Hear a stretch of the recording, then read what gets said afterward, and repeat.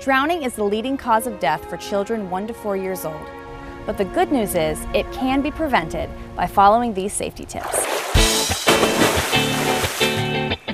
Children need constant supervision when in or around water, bath time included. Designate a water watcher dedicated to distraction-free supervision. A life jacket in the proper size should be worn by children who can't swim. Use child-proof locks and door alarms on all doors leading to the pool area. Secure the pool area with a self-closing, self-latching gate. Keep toys and floating objects out of the pool. Pool alarms can be placed in the water for additional safety. Lastly, teach your children to swim. Check with your local recreation or aquatic center for swim lessons in your area. And check with your local fire department about CPR lessons. It could save a life. Visit largo.com/swimsafety to learn more about free water safety kits and life jackets from Largo Fire Rescue. Welcome to our coffee chat. I'm going to see if I can get to the dashboard. There we go. I hope that you all are having a good day. Today's July 2nd. It's our monthly coffee chat. Can you believe it's already July? It seems like this year is flying by. We're halfway through it. So it is July 2nd. It's a busy week this week. We do have a city commission meeting tonight. Should be you never know on these things, but it should be a relatively quick meeting. We have a proclamation celebrating July as Parks and Recreation Month, so we'll hear a little bit more about all the cool stuff that's happened at Parks and Rec at the city, including summer camps that are jam-packed around the city and going really well. We also will be talking about, on the consent docket anyways, 2 lift stations that are being moved and raised out of potential flooding areas, so they're able to, if there's a storm surge or a particularly high tide, which we're seeing more of those, or a hurricane, that type of stuff, those lift stations are able to continue to function. And importantly, that means that your toilets are able to continue to flush. So those 2 lift stations, we're getting we're getting both state and federal money to help us pay for those lift stations. And but it's a total of about $10 million. So that's a lot of money, but it is important because it helps keep our community safe and functioning when all those things happen. And it is hurricane season. There's a big hurricane out there right now. Thankfully, it's a high pressure system sitting above it that's going to keep it below Cuba and heading out to the west, the western Gulf of Mexico. That's going to be later this week. So good morning, Georgia. Thank you for being here. I hope you're feeling well.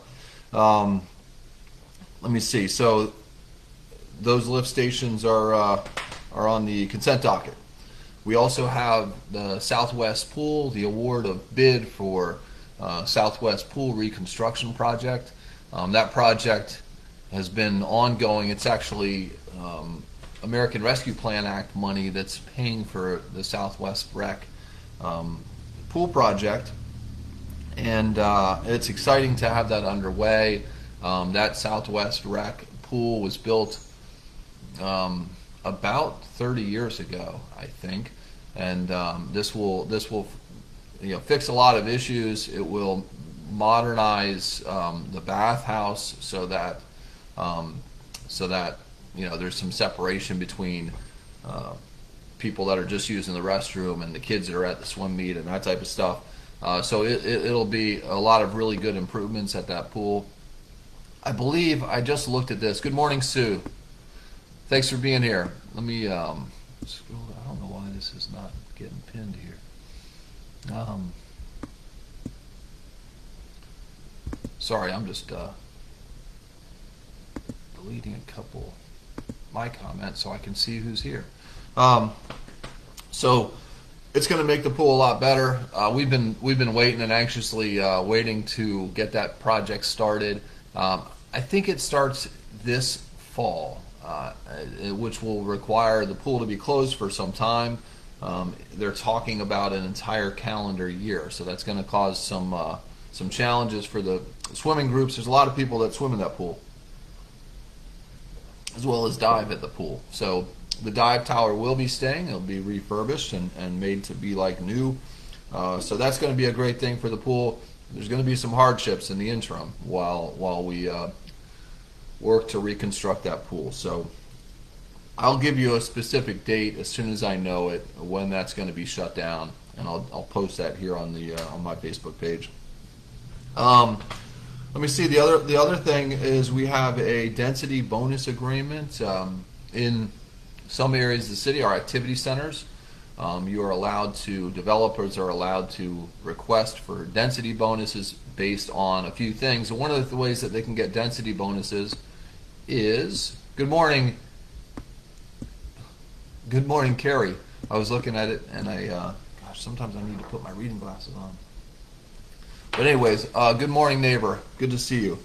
And anyways, the density bonus, they can request more units per acre based on allowing some units of their project to be held for income-based housing. And what that means is they will set aside a certain percentage of their units, and your maximum that you can make is either 120 or 80% in this case of average median income, and then your rents will be based on your income, and that's based on a state scale. But if you make X, your rent will be about 30% of that, or your housing cost. So they'll give you an actual number of what you can charge.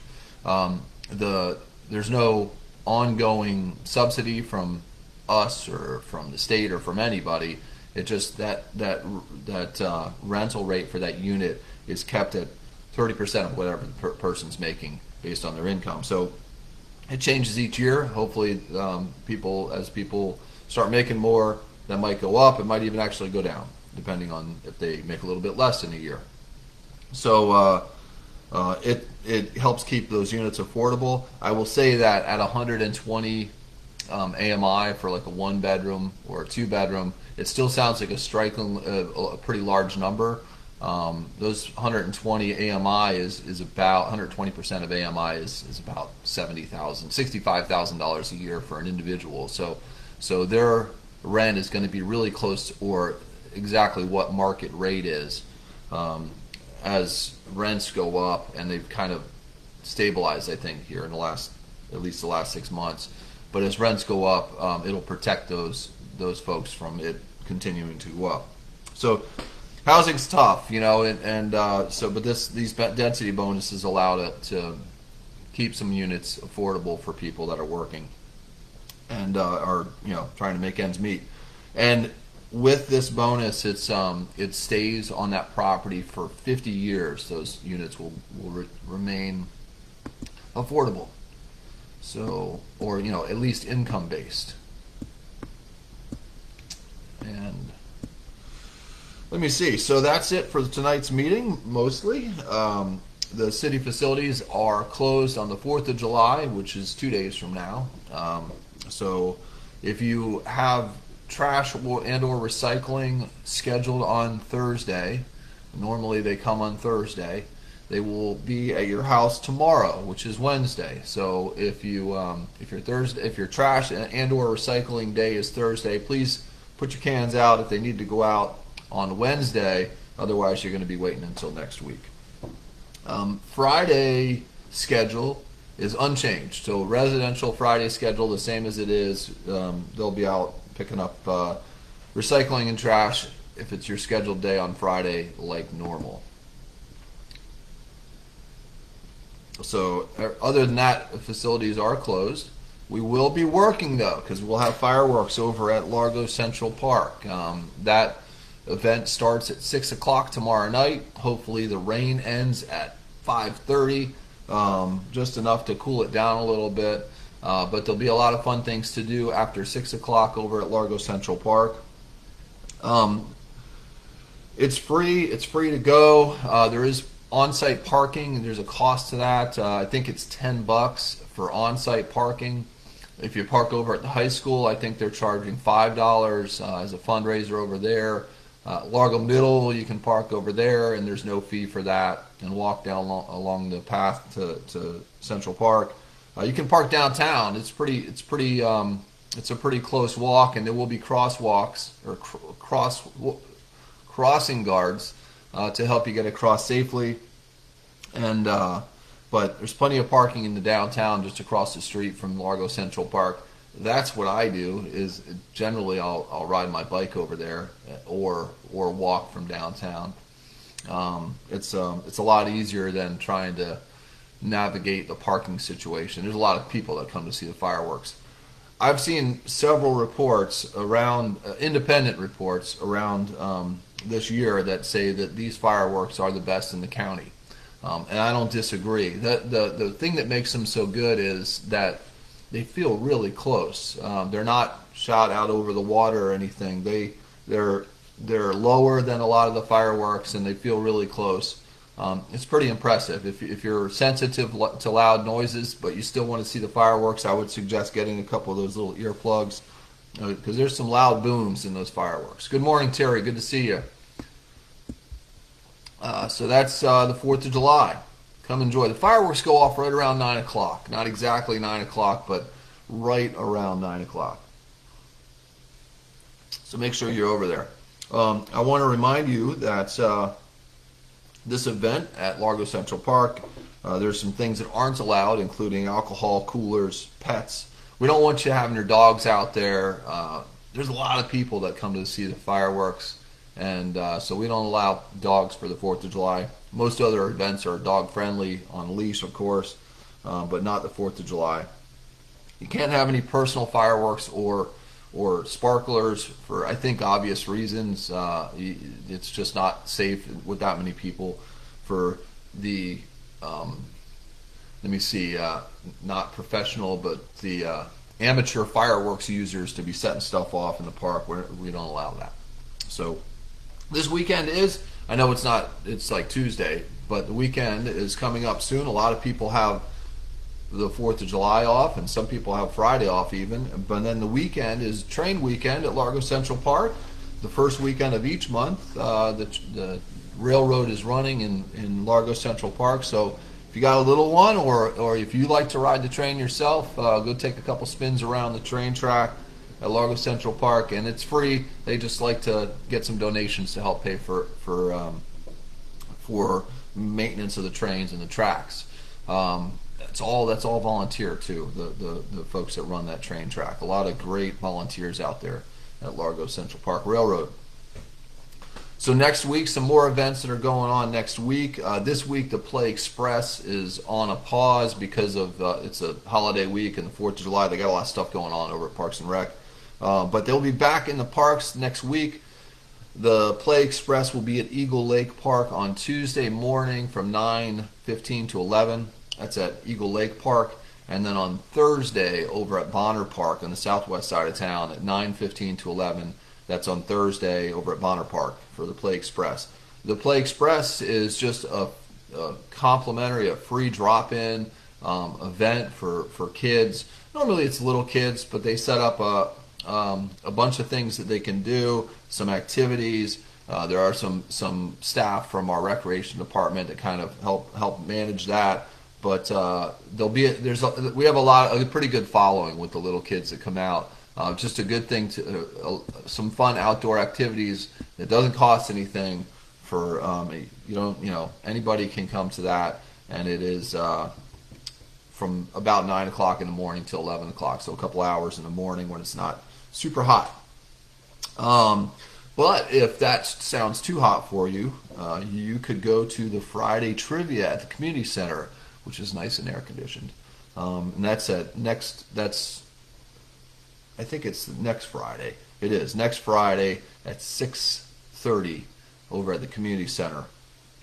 And if you want to be outside but not super hot, the Highland Family Aquatic Center is open. And as you know, it's the summer hours right now. But the summer hours are 7 days a week.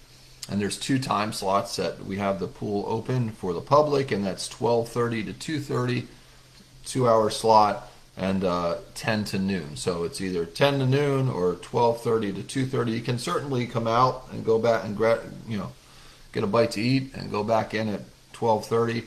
Parents really seem to like this because they're not the bad guy that tells them after a couple hours that it's time to go home. So it's really reasonable. It's only $5 for a rec card holding member to come and use the Highland Family Aquatic Center.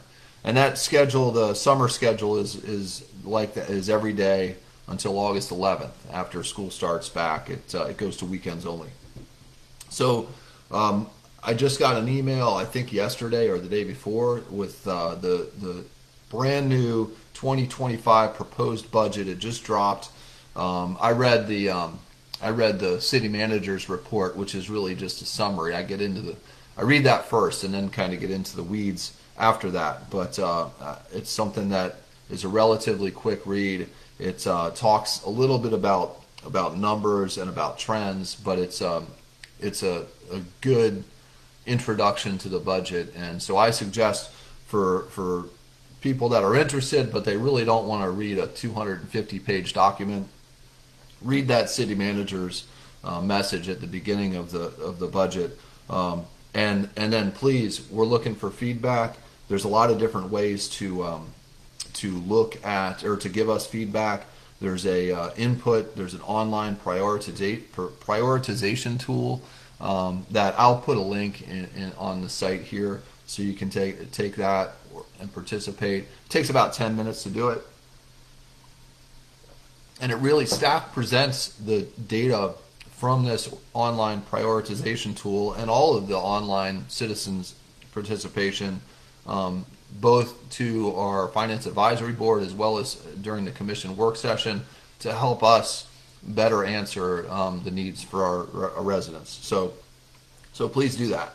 There's also a couple drop-in events that you can stop by and ask questions about the budget and give input as well. And they're going to be at the library on Saturday, July 13th from 10 until noon. And also Thursday, July 17th in the afternoon from 2 to 4. So if you would prefer to come and ask some people some specific questions about the budget or get information in person, those are a great opportunity. That's July 13th on a Saturday, 10 to noon, or the 17th, which is a Thursday in the afternoon, 2 to 4. So let me see, what else? Pre-qualifying is underway. As you probably know, there's an election coming up in November, a city election in November, and we have the mayor seat, seat 3 and seat 4 are all up for election, and we are in what's called, I call it pre-qualifying. I'm not even sure if that's exactly what it's called, but it's a period of time that you can work on getting petition cards from voters. In Largo, you have to get, to qualify for to run, you have to get 200 legitimate authorized petition cards from Largo voters. So it takes a little bit of time, and it really helps get you in front of voters and talk to people, and it's I enjoy it. But that's going on right now. Qualifying begins on 7/18, so about 2 weeks from now, on the 18th of July. And then it'll be a 2-week period of qualifying. Qualifying ends on August 1st, so I think that's the last day of qualifying. There are, as I said, the mayor's seat. So right now, I'm going to knock on wood, but right now I'm the only one running for that particular seat. And then we have seat 3. I'm going to put my glasses on so I can read names. There's Michael DeBreezy and Timmy Garton are both signed up to run for that seat. That's Commissioner Eric Gerard decided not to run for re-election in that seat. He's done a great job, and I think he's excited to travel a little bit more and not be tied down quite as much. So Michael DeBreezy and Timmy Garton. So if you see any of these folks out with, I wish I had a card, but out with a petition card, it takes about 5 seconds, and it really just helps them get on the ballot. It doesn't say that you're going to vote for them or send them money or anything like that, but it helps them get on the ballot. And it helps you get to meet somebody that's running to represent you at the city commission. At seat 4, we have Jamie Robinson, he's the incumbent. He's been there for a little while, does a great job. And then Leon Katarzyna, I think is that how you pronounce it, Leon Katarzyna, and then John Lauser. And so the three of them are running for seat 4. The Chamber of Commerce plans to have a candidate forum after qualifying. Sometimes people sign up to run and then they don't complete the qualifying, so they'll have a candidate forum after qualifying ends and invite all the people that are running for opposed seats in the city, and they usually host that at the commission chambers at Largo City Hall, and it's really well done. The chamber puts that on, and Dan Flynn, State Farm agent Dan Flynn, is usually the moderator of that. And I have seen, actually, I think the moderators I've seen recently have done, we're fine, but he does a great job. So I was gonna pick on moderators there, but I think they did fine. Let me see, and that's about it. I encourage you to look at the budget. I'll put a link here. Take a look at the budget. Just read that manager's report, and if you've got any questions, feel free to reach out to me. Send them in to the commission as a whole. If you have some input, we'd like you to take that online thing or come to one of those in-person things, or just send an email if you've got some input. Stay safe over the 4th of July. If you're traveling, if you're staying here, also stay safe. Be careful if you've got fireworks you're setting off or whatever, but hope that you have a wonderful 4th of July celebrating our Independence Day, and I will see you soon. Thank you for being here.